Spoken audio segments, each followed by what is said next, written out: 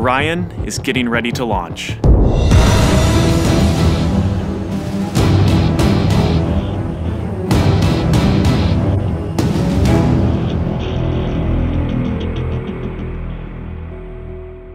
My name is Kelly Smith, and I work on navigation and guidance for Orion. Orion is NASA's next-generation spacecraft. Built with versatility in mind, it can take astronauts deeper into space than we've ever gone before, to an asteroid or even onto Mars. For these missions, Orion has to be one tough spacecraft, withstanding high speeds, searing temperatures, and extreme radiation. Before we can send astronauts into space on Orion, we have to test all of its systems. And there's only one way to know if we got it right: fly it in space. For Orion's first flight, no astronauts will be aboard. The spacecraft is loaded with sensors to record and measure all aspects of the flight in every detail. It all begins with launch aboard a Delta IV Heavy rocket.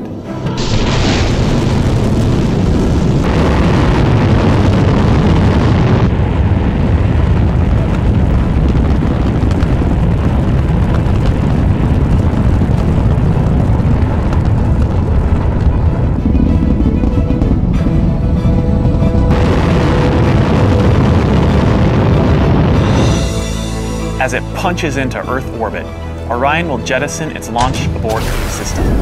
The abort system is a safety feature designed to pull Orion and its crew out of danger if there were a problem with the rocket during ascent.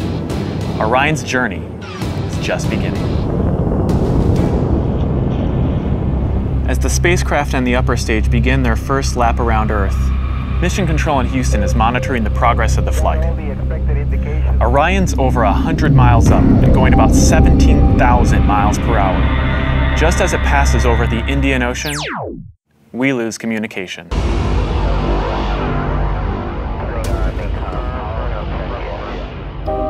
This is expected.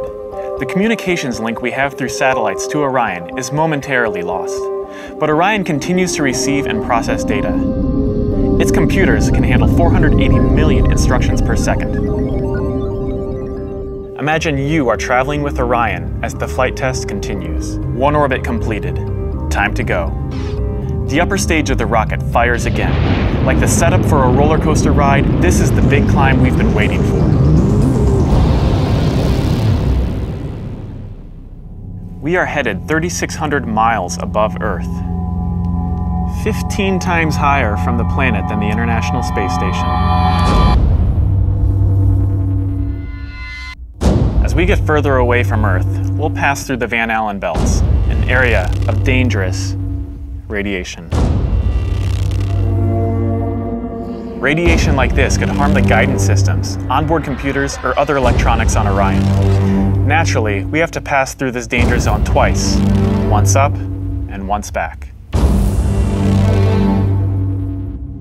But Orion has protection. Shielding will be put to the test as the vehicle cuts through the waves of radiation. Sensors aboard will record radiation levels for scientists to study. We must solve these challenges before we send people through this region of space. For this flight, it's time to head home. The upper stage of the rocket triggers separation. Orion's jets fire to turn it into the proper position to re-enter Earth's atmosphere. No matter what happens now, we're coming in. 75 miles above Earth, the spacecraft enters the atmosphere. Things happen quickly. We're now traveling more than 20,000 miles per hour. Air particles pushed out of the way heat up. An envelope of hot plasma surrounds the vehicle as it plummets towards Earth. The plasma reaches temperatures of 4,000 degrees Fahrenheit, almost twice as hot as molten lava. This may be the most dangerous part of the flight. Mission Control is monitoring all the data from the spacecraft, and then we lose communication again. No data can penetrate the plasma. Orion is on its own. Orion is inside a fireball. Onboard systems ignite jets to keep the ship pointed correctly, so the specially constructed heat shield takes the full brunt of the inferno. This is the largest heat shield of its kind ever made.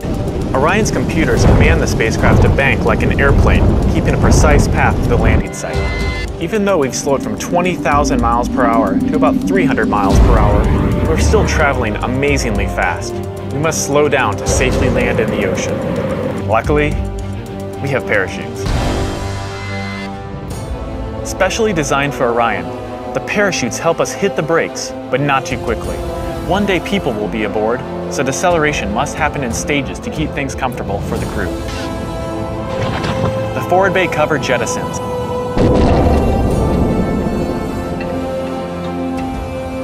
Two drogue chutes deploy and slow the returning spacecraft down to 175 miles per hour.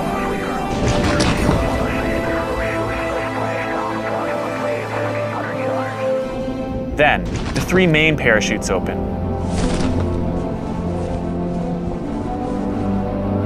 Once fully engaged, this canopy would cover an American football field. It takes parachutes this size and strength to slow our descent to 20 miles per hour, and then splashdown. For this first flight, we won't have astronauts inside, but we still have some very precious cargo. The flight data from this mission is stored inside the Orion spacecraft. While our flight might be over, there is still a lot of work to do. Onboard sensors recorded every detail, from launch to flying in space, to re-entry to landing.